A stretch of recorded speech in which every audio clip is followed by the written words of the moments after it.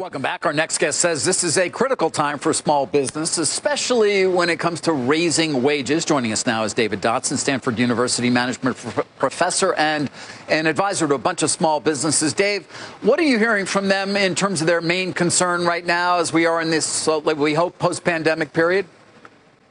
Yeah, I think there's a lot of confusion right now among business owners because what we have is we've got this short-term effect, which has been a massive pandemic, a global pandemic, and incredible government intervention that has just completely mixed up the markets. And now small businesses are trying to figure out, okay, what about this is temporary and what is permanent? So, for example, all these job numbers that are flying around, well, it makes perfect sense because you've got some states opening, some states not opening. Some states are ending subsidies, some states are extending subsidies. So that whole disruption is causing the labor markets in particular to be very strange. But what business owners need to think about is like what Gretzky said. Think about where the puck is going, not where it is now. So in terms of where the puck is going, it sounds like you think some of these labor constraints are going to ease, maybe some of these inflationary pressures. But when we talk about a post-pandemic world, what changes and what does that mean for small business? Yes, they will ease because people are no longer going to be paid to fish and they're going to be paid to go back to work. That will change permanently and businesses will open.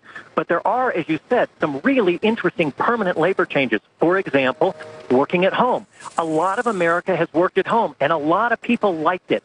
And so small business owners need to start thinking about, okay, if I want to attract the best and the brightest, how can I make my business such that they can spend some of their time working at home? That's a permanent change in the marketplace that business owners need to be thinking about.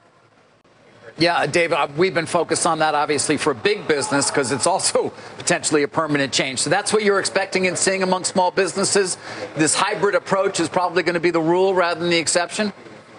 I'm not expecting it. I am convinced of it. There's absolutely no question that that is where it's going to be. Yes, a lot of people are going to work, and you can't serve a taco from home.